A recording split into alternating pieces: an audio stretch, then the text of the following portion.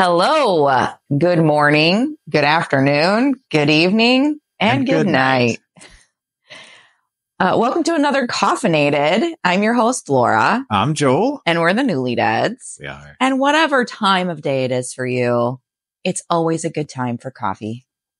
Oh, there's a tagline for you. Like that? For us, it's morning. So we're going to try some coffee today. We have not had any coffee yet today. So you'll see a shift between where we're at now to Yeah. Today we are trying Don Jose Roastery. It is local here in Rockford, Illinois. So I couldn't find a whole lot of information about like their backstory. I'm going to pull up my notes here. Other than they are a roastery in Rockford, Illinois, bringing you roasted beans from many regions of Latin America or Latin American culture through coffee. So yeah. We met them. Oh, that was loud. We met them through I'm on their webpage. We met them actually at the city market last year, I think. And that's where I bought this. So I'm excited to try it. By last year, you mean 2023. Yes, sorry. Because it is currently January of 2024, so it is barely a new year. Yes, yeah. And we met him at the end of the season. So it looks like they've been in business since 2022. So that's a new business. That is a fairly new business. I'm pretty excited about this. That was roasted. It looks like, in April, and you're supposed to use it by April. So we're well within that time frame. We've learned from our coffee adventures that from the time a coffee is roasted, it seems like you typically have 1 year from that date, as long as it is in a sealed, bag of sorts. Yeah. To use it. Once you open it, though, of course, why sit on it? Get that stuff drunk, man. Yeah. We are trying the Costa Rican blend. I'm not entirely sure if I'm saying these things right, but it says Tarazu on it. And then it says the notes. I know. The notes are fruity and bitter sweet chocolate. It says the process was washed.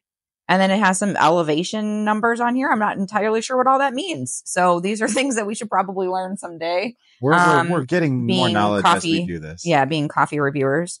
And it looks like it's a medium roast. So you know me, I like medium to light. She likes it at a medium pace. I don't like dark.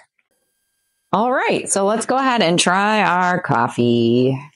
Today I have the Bride mug, and he's got the Frank mug. Because we're the Newlydeads, and that's our thing. It's a thing. So cheers. Oh wait, clink before you drink. I almost said cheers before you chew. Wrong. This is the one show we only do like once a month, and it smells delightful. Yes, when it was brewing, it smelled so good. Ooh. Ooh? That's really smooth. No, ooh, not ooh. So I was confused for a minute. I'm like, what is she, nuts? I can't remember. Was it the Costa Rican blends that I really liked? I think. Colombian, I thought. Is it Colombian? Mm-hmm. Well, now I like Costa Rican. It's okay to like more than one, This is really good. If you like a mellow, smooth, not super overly powered, dark roast, there's nothing wrong with dark roasts. Don't come at me because I know there's a lot of people who like dark roasts.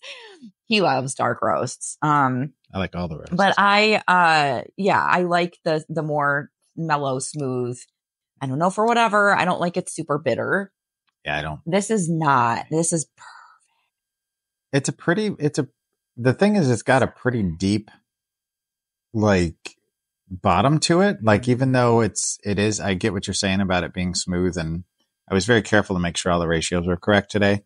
But it's got a very earthy, kind of deep feel to it. It's multi-level of layer, of flavors. Here's dark roast right here, and here's medium roast. It's just a shade right above the dark line. If it was a little bit more, it would have a darker flavor. It's perfect. A little bit more, it would be dark, I think. It's perfect. I would be really curious to try another bag of it to see if it's consistent, which I'm sure it is, but you can buy this on their website. I'm sure Mr. Newlydead, when he does his editing, we'll put their information up here for you. But they are located in Rockford. I know that they are at different markets, and the city market in particular. So if you are a local like us and you want to go find them, You can find them on their website again, but I did see that they do free shipping if you buy 2 bags, I think. Oh, yeah. Very nice people that owned it. Yeah, we chatted with them for a little bit. DonJoseRoastery.com. Yeah. Is the location on here. Yep. And they roast it here in Rockford on Madison Street, I think it says. Yeah. I wondered I'll have to see what other flavors they have, maybe throw that up there as well. They do have like a few different kinds of roasts. So it says, and this is something that we sometimes talk about if it's on the bag, which it actually is. Notes of, I said that. What is it? Fruit and bitter chocolate. Bittersweet chocolate. Yeah. So I guess I'm trying to circle back to that because I couldn't remember what exactly. Oh, you're trying to figure out the notes. Like, are you getting those notes? Because I don't taste fruit. We always, that's the one thing we always are trying to see if we can get our palates up. Yeah. I don't taste like fruitiness, but I do kind of taste the bittersweet chocolatey kind of aspect to it. It's got a really nice like feel on the tongue, like mouth feel, kind of like a smooth. It's not as like slippy as the coffee that I was like obsessed with for the Galena Roasters one. Oh yeah. But it's smooth like that to me. It's not kind of clunky or,